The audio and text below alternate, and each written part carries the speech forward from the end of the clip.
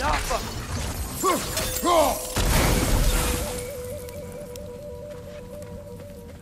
there? Howard?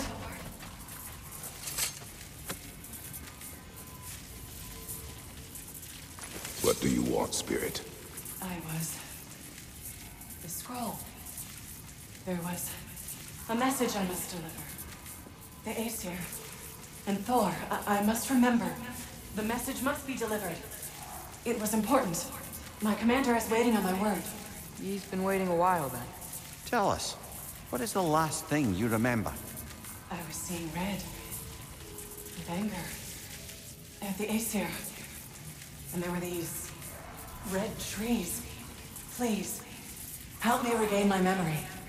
Then I can tell you what I know of that day. Thor was looking for a fight with the Vanir military. Were the Vanir fighting the Aesir in this valley? Aye, a battle the Vanir would eventually lose. But what does the frozen lightning have to do with this conflict?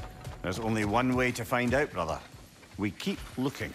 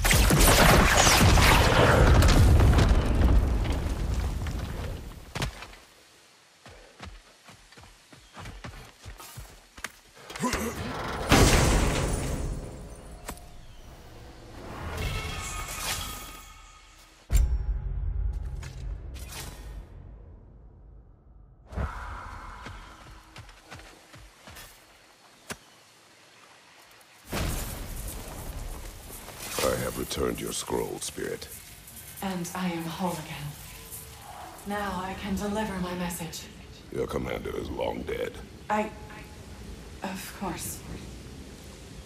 Odin sent Thor to take control of the valley. But I suppose it's too late now. Don't worry. We're handling the Aesir. Now, tell us what you know of that day. I was at the mead hall. Thor was there. He had a strange drinking companion.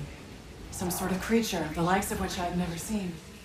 It had this barrel of mead that seemed to never go empty. What were they doing?